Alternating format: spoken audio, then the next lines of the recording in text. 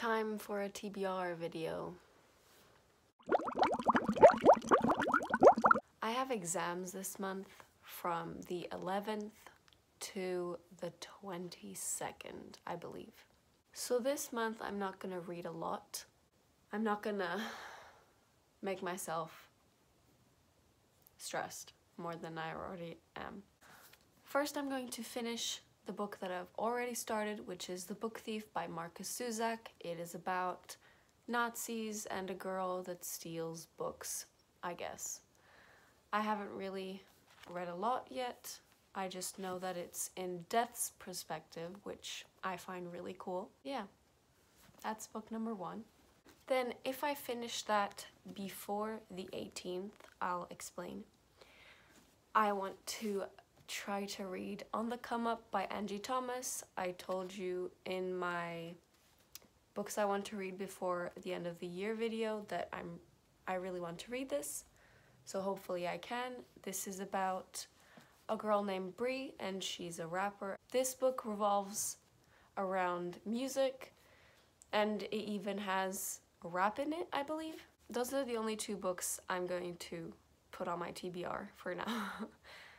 For the first half of the month. Then from the 18th to the 24th of November, Buzzwordathon is happening, which is hosted by Books and Lala.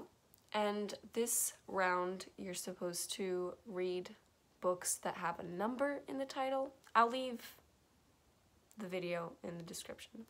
So I have a large selection of books, but I'm not going to read all of them, but I'm going to include them. I'm going to show them from most likely to read to least likely to read. So first, a book that I don't even have because that order still has not come and I'm mad, which is Heartstopper Volume 1 and 2 by Alice Oseman. It is a graphic novel about a romance between 2 boys. That's all I know, and I really want to read it. The cover of Volume 3 has just been announced or revealed. I can show you. Then I want to read The 1000th Floor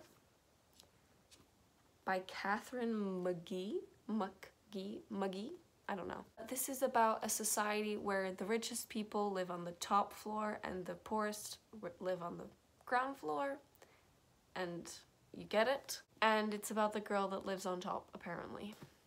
Then we have The 100 by Cass Morgan. This is a TV show. This is about a future where Earth is inhabitable, so people live in space, and they send 100 teenagers and children to Earth to see if it's habitable again after a few years. I don't know anything else, but it's a series. There are 4 books and I have all of them. It would be nice to read them because I have this for a long time.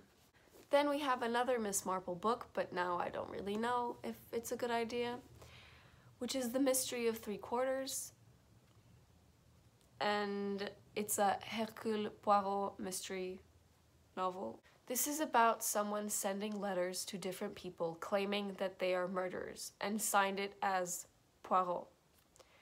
And they all come to him like, why are you sending these letters? And Poirot wants to find out who is sending them and if the victim of the letters is actually a victim or if it's fake. The last 2 books I'm not really interested in. They just have numbers and I've had them forever, really. First, this book is so random. Let's just acknowledge that. It's about Henry VIII's wives and it's by Alison Prince. I've had this book since 5th grade. I got this as a prize at the end of the year because our school did like a prize for who was best in certain like subjects. And we studied Henry VIII and I got this book and I've never read it because I didn't really care anymore. So if I feel like this is kind of for children and it would be hopefully fast, it has Roman numbers on it. And finally, the last book that I have that has numbers on it, or in the title, is The 100-Year-Old Man Who Climbed Out of the Window and Disappeared by Jonas Jonasson. another Swedish author. I think the title is self-explanatory, so I'm not going to explain what it's about. But my mom really wants me to read this, but I hated the other book that I read, which is The Girl Who Saved the King of Sweden. I didn't really like it. We shall see if I even get to this. My dog is so annoying. I'm gonna let him finish his rant. Is he done? Yes. These are all the books. Never mind, he's not done. These are all the books I'm planning to read, or can possibly read. Yeah, that is my TBR. See you in my next weird video, because this is everything for today. Bye.